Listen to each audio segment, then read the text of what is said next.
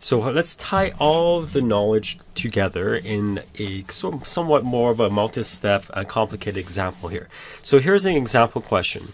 If 5.50 moles of calcium carbide reacts with an excess amount of water, let me just kind of bring up my pen here.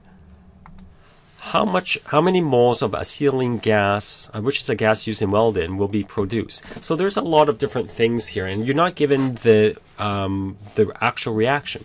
You know that number one, you're given in moles, and you have calcium carbide, which you know that that's the formula, and reacts with an excess amount of water. So if you watch the limiting reagents and in excess, you know that this excess water tells you that the water is in excess, so this one is not going to determine your product, which means that calcium carbide will be your limiting reagent, because this one will be the one that's limiting. This is the one that's going to be determining, because it does not say excess. The water here, however, is the excess. And then now you're going to be looking for how many moles of acetylene gas will be produced. And you know that this is a double displacement reaction. So first off, let's try to figure out what the reaction looks like. Let's write calcium carbide, which is your CaC2. This is going to be reacting with water, and this is going to be a double displacement reaction. So you know that your Ca and C2 are going to be switched with water molecule. And how I like to look at water molecule is that it's going to look like this in a way. So then you can sort of separate that. H is going to be your positive side and hydroxide is going to be your negative side. So if we were to look at this calcium carbide, you know that calcium has a +2 charge.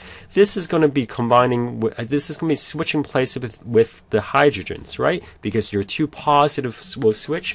So what's going to happen is that this calcium is now going to be combining with your hydroxide. And because hydroxides are all -1, you need 2 of these hydroxides to combine with 1 Ca+2. And what you're going to be left with is that you're going to have C2 and then combining with the hydrogen. Luckily, your acetylene gas is going to be the product, so you know that this is going to be your product here, C2H2. So you don't even have to determine what kind of chemical formula it will be. You know that's C2H2. The next step here is that you have to, so first skill that we have to do is that we have to write out this chemical reaction.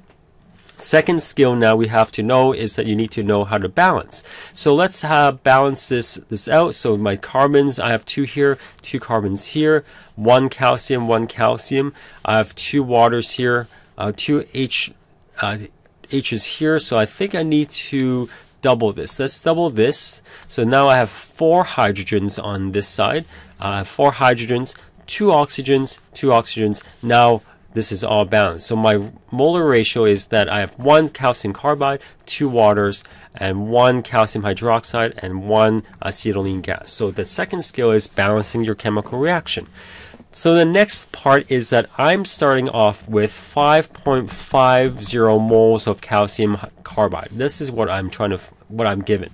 And I'm reacting with this. This is my excess. So again, from my limiting reagent and excess video, the excess is not going to determine your product. So you don't even need to take this into consideration. So whenever you see excess, it's not this is going to, you don't need to figure out which one is limiting. You already know because this is excess, the other one has to be the limiting reagent. So my calcium carbide is the one that's going to determine the number or the amount of acetylene gas that I need. So here, we're already given in moles. We need to find the moles of acetylene gas. Do I need any molar conversions? Do I need to convert this into grams, liters, or particles?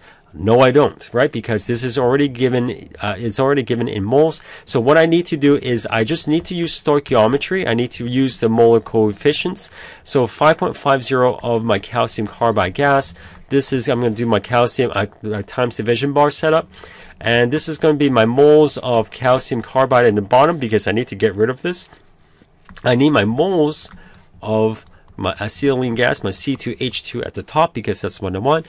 Now I need to fill in my molar coefficients. So that's 1:1 ratio. So then my moles of calcium carbide gets canceled.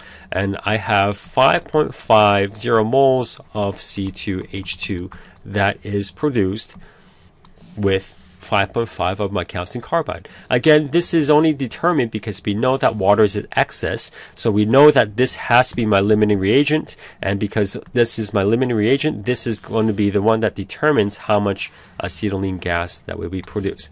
Another add-on to this, I can figure out how much in grams this would be. I can figure out how many molecules this would be, and I can also figure out how much volume this would be, since this is my gas. And if I were to extend this even more, well, instead of starting from moles, I can start off from grams. I can start this off with molecules. And I can't start this off with volume because this is not my gas, right? So in order, if I were to be given grams, I need to convert this to moles, then mole to mole. Then once you have moles, then you can convert all the other stuff, right? Just like my previous sort of diagram of this one, right? So this is how you want to tie everything together.